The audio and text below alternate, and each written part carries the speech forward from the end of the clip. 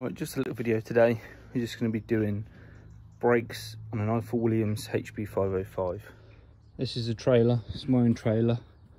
We're just servicing it and doing the brakes ready for sale. So we will talk you through replacing brake shoes on the Ifor Williams. So the first thing you have to do, obviously take the wheels off. You don't have to take the wheels off, but I just find it easier. Take the wheels off, and then if you get a small flatted screwdriver or something and just unpin the nut, hub nut. It's a 46mm hub nut. So unpin that, undo that, and then the drum will slide off with all the bearing in there.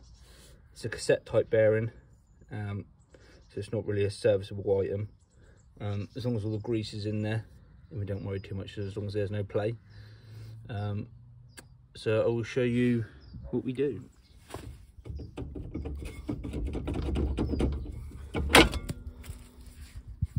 So that's the drum removed. As you can see, brake lining had come away from the backing plate, which obviously is not very good, because that running around loose in there can get jammed up in places, cause the brakes to lock on. Obviously that is definitely a no-go when you've got horses on board. So this is why we're replacing them, because I looked through the inspection cover on the back and I could see that this was just floating around in there, floating around inside the drum. So what we'll do, we'll take all the shoes off and inspect everything, inspect the drum, make sure it's all right, and clean it up, fit the new shoes. Right, so when removing these brake shoes, I always remove the spring that holds the stationary shoe in position. So you push it in, push it in and twist, and it will go through the little hole on the back of the backing plate. It just removes that, and that shoe is loose on there. You don't have to, but I always back the shoes off.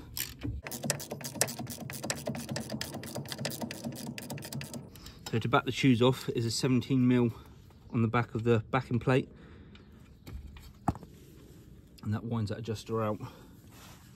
And all you do is you pull the bottom one down, and once that's out, push it up, release the spring, and that's the shoe off. Obviously this is auto reverse. So this has got the auto reversing shoe on it. The top one just come off like that.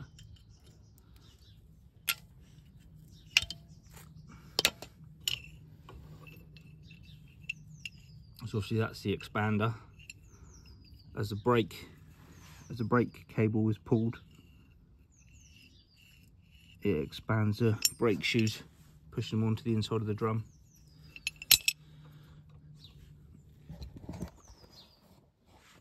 So obviously that's the brake cable. This is the adjuster, if you like. So there's two wedges. These sit in here, sit up inside there like that. And as this is tightened up, as you can see, it moves that in and out, or up and down. So we will grease it all up and make sure it's all working properly. That's how that works.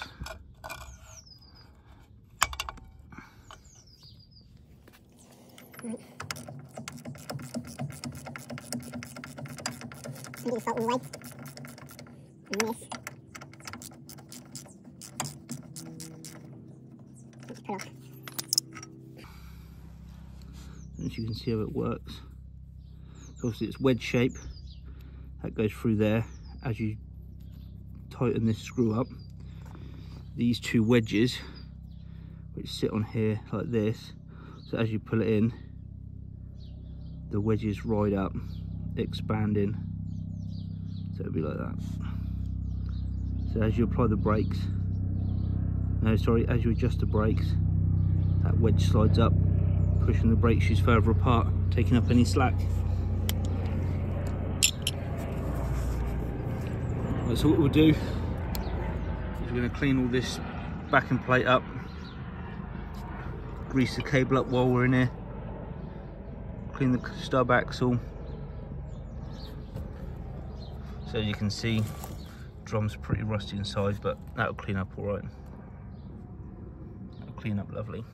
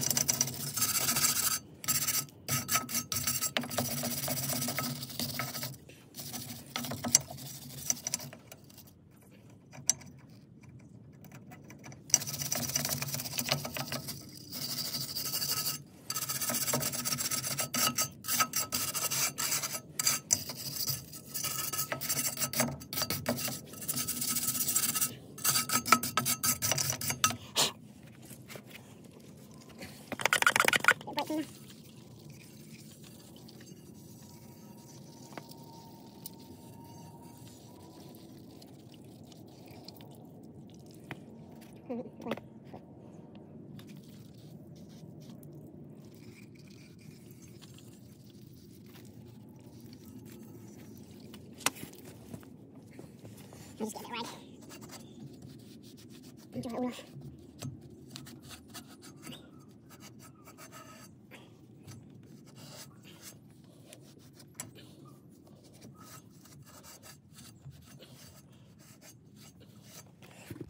While this is all off, I can show you. So this obviously goes through the brake shoe, through that hole. What you do is you twist it. I don't know if you can see on the back or not. It goes through the hole, and you twist it so it locks and it doesn't come back out the hole. Okay, so easy as that, and that just fixes that shoe in place.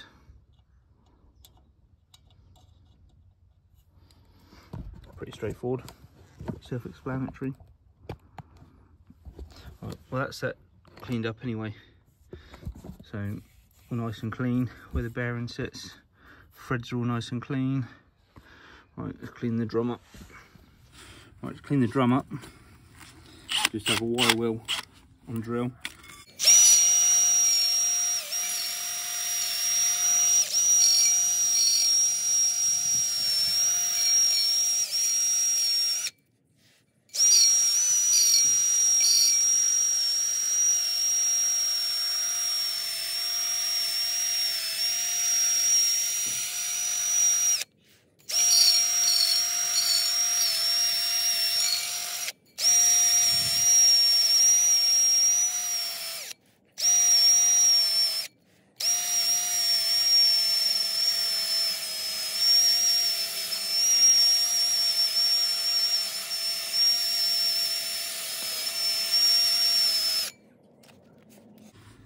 Right, clean all that up.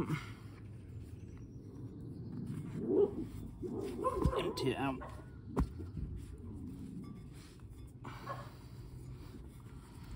Let me get more brake cleaner. Obviously, don't spray the brake cleaner onto the bearing. You don't want to wash the grease out of it.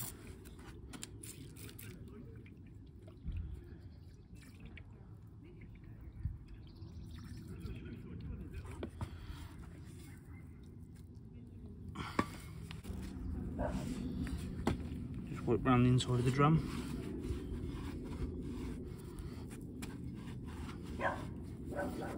Making sure it's all clean and free from grease and debris and rubbish.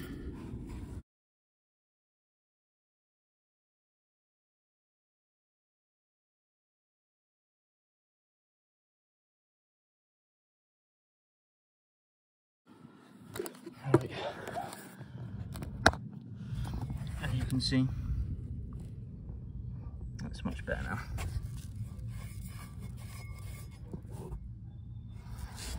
So that is now ready for the new brake shoes. No lips on there at all. Very rarely do you get worn brake drums on these trailers.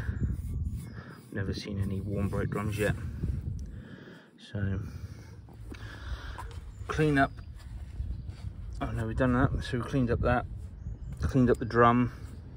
What we do, we've got to clean up the expander and bits and pieces so it all runs nice and smoothly, operates as it should. So we'll get that cleaned up.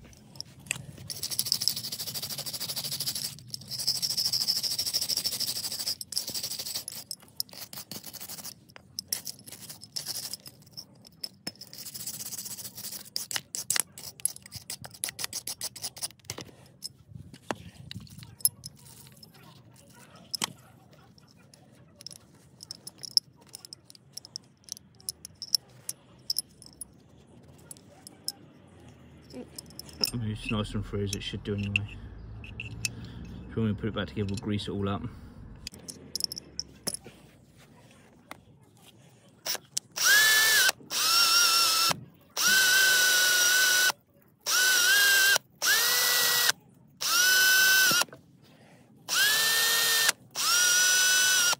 So you're just cleaning up on the places which it touches, which is this top lip here and that slanted edge here, which is obviously where the expander, where the adjuster rubs on. So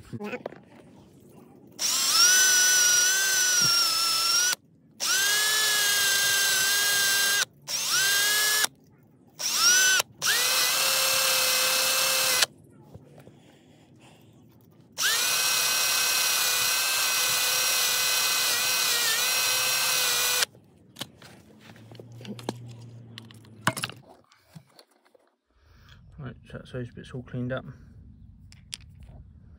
ready to be used again. Right, when you lubricate the brake cable, put it out as far as it comes. For this I'm using something called Service Lube Plus. It's just a light lubricant with low drip. So just squirt it in there, up there. You just work it in and out a bit. That's about it. These are the brake shoes. Actually, they come as a pair, so one set per axle.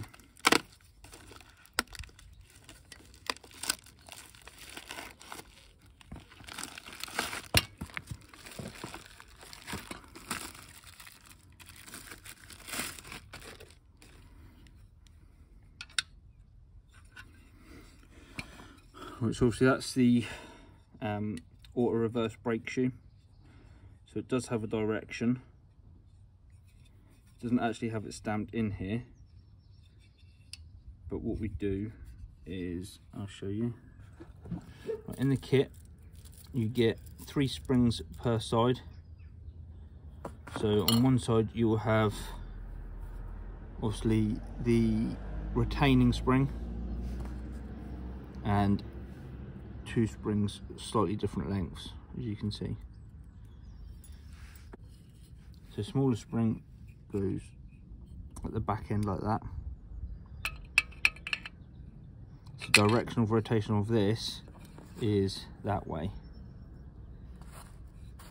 Right. Expander can go on, just hooks through and sits. And what I do, because it can be quite fiddly, I open it up, hanging it on the spring. I do bottom one first,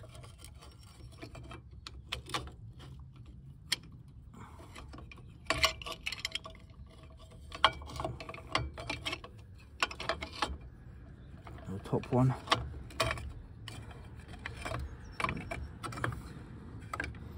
touch them in there like that, and then we have the long spring which clips up through there.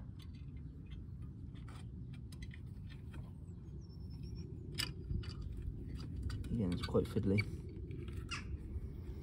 so it clips up through there, and then it clips onto there. So I'll show you. So it's important to have these springs facing the right way. So this back spring, which is a short one, obviously it goes through that way, and this one, which is the longer one, goes through from the back. So it goes through the top hole there. I don't know if you can see, but that's in sort of two sections. It just goes through the back of that one there. So that's clipped through there, so you can just about see it. Right, so now what we have to do,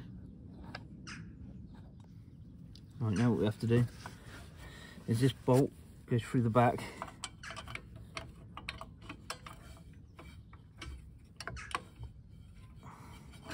And basically screws onto this. Sometimes it's easier to do this first, to be fair, but I didn't.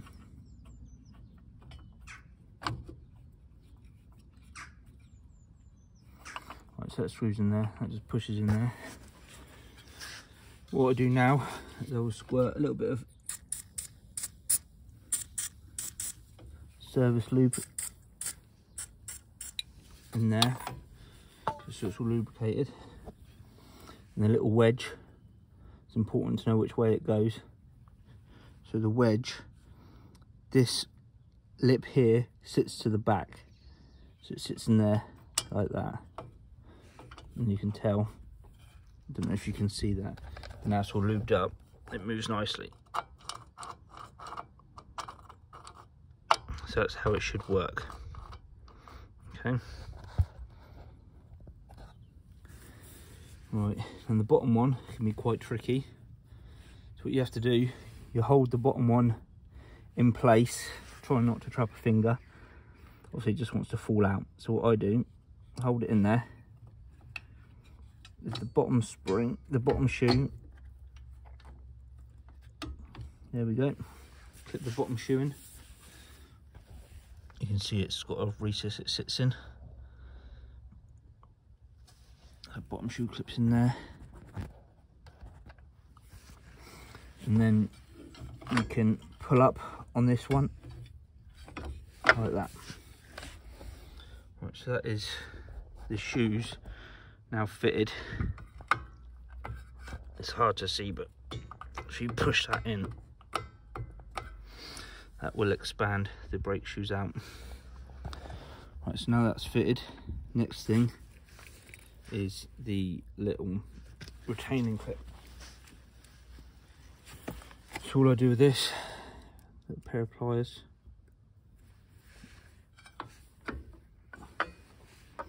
goes through the top, through the back, you twist, and that's it. So that keeps that shoe in a semi-fixed position. Obviously you can still move a little bit, but it's not like this one that can sort of move around all over the place.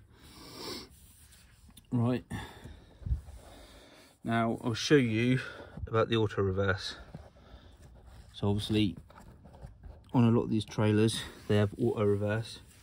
So general direction of tyre going forwards is that way. So when it goes that way, that's going forwards, and this shoe can't move back. But obviously when you go to reverse, if you've got weight in the trailer, it will compress the hitch up, applying the brakes.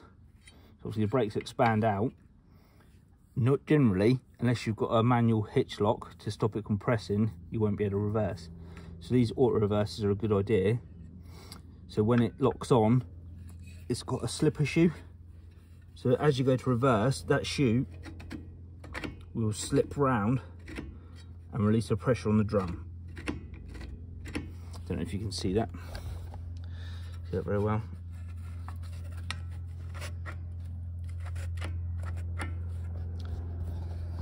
Quite hard to show you and hold it in place at the same time. That shoe slides forward, which is on a cam. So as it slides forward, the pressure comes off the drum, and obviously that spring pulls it back into place. Then when you go forward, you don't have to do anything. Good idea, to be fair, and it works well. So now all I do, so that's the brake shoes fitted, all I do is bit of service lube.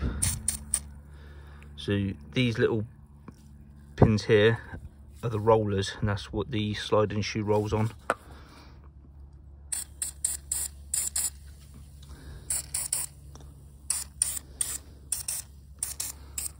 So just give it all a good lubricate.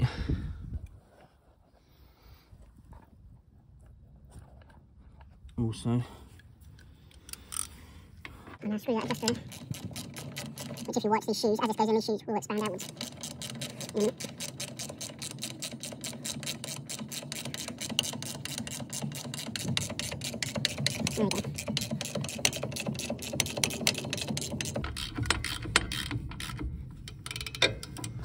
So now you can see these brake shoes are no longer sat on there, so that's fully expanded out now.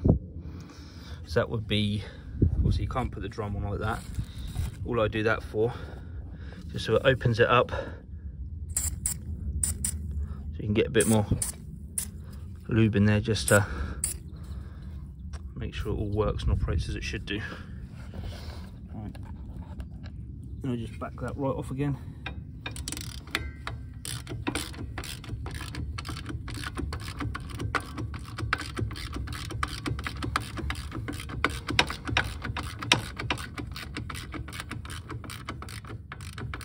Right, there we go. So that's that. So that's the shoes all done. So we'll just run through it again. Retaining spring at the top, locks that top shoe. Smaller spring to the rear where the expander is, so that's the expander. And the longer spring is the side of the adjuster. Okay. So it's always a good idea when you think you're done, just double check and look at the direction of rotation to make sure that when you go into reverse, this slipper shoe slides back. Like I say, direction of rotation going forward is this way. So when it goes into reverse, you want the shoe to slide in the opposite way, which it does. Okay. Right, so we'll put the drum on, adjust it up, and that's nearly it.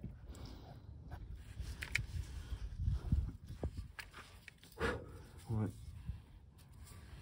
I've already checked all the bearings on it because I serviced it last week.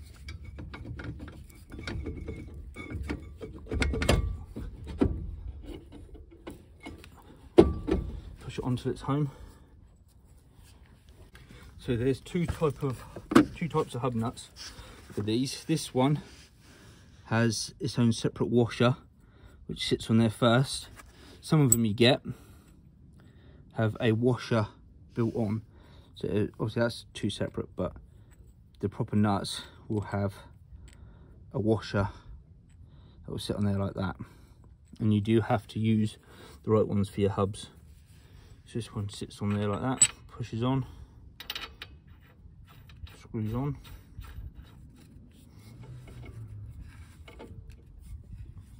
We do it so it's finger tight, rotate it around a bit. So these are 46mm hub nuts. So I've got a 3/4 bar, a 3/4 torque wrench, which does up to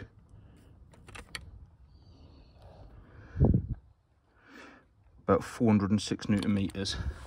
Now these hub nuts, as it says inside the hub cap, are 350 Newton meters. So just set my torque wrench up.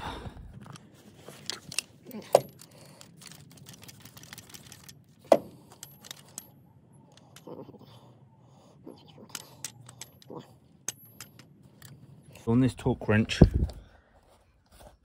350 is around there, give or take a bit.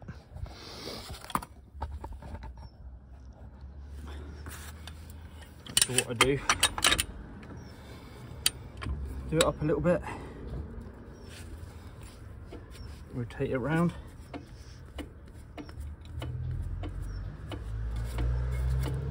making sure it still rotates nice and freely all the way. And tighten up a bit more. Right, you can hear that clicking off. So then rotate that around 20 times.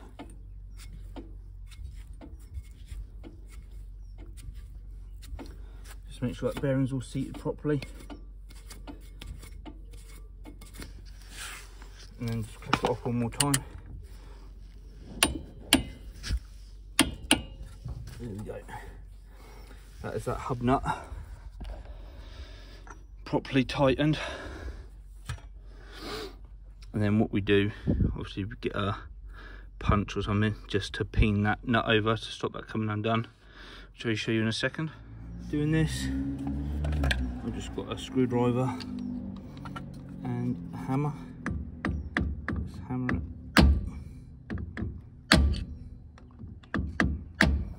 Yeah, so just hammer and punch, pin that over like that. You can do both. I have done on this one. For a bit of added extra security, but it doesn't make too much difference really. It's not gonna unwind. It's torqued up correctly, so we call that done. Adjust it up. I will show you adjusting it up actually.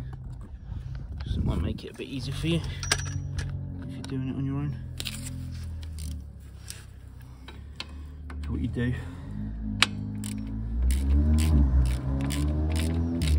wind it on until you can no longer rotate the drum until it's nice and tight like that. And I back it off 1, 2, 3, 4. So 4 quarter turns. There should be no dragging on there. And it should move nice and freely. So that is what I call correctly adjusted. Gives it enough free play, and when the brakes come on, it will apply the brakes and do what it should do. Okay, so that's that done. Brake shoes on the hb505. I say this is a 2002 model, but I think these brakes are from anywhere from about 98 onwards, or I believe from 96 onwards. I believe they're still used in today's brakes on a lot of trailers anyway. I say these are not hubs and brakes on these. KNOOT. No, KNOOT. So that's the brand that they are, not brakes. And these are 200 by 50mm brake shoes. So it's an 8-inch drum by 50mm wide. Right, and that's about it. Thanks for watching. If you like what you see, subscribe and I'll make some more videos for you. Thank you very much.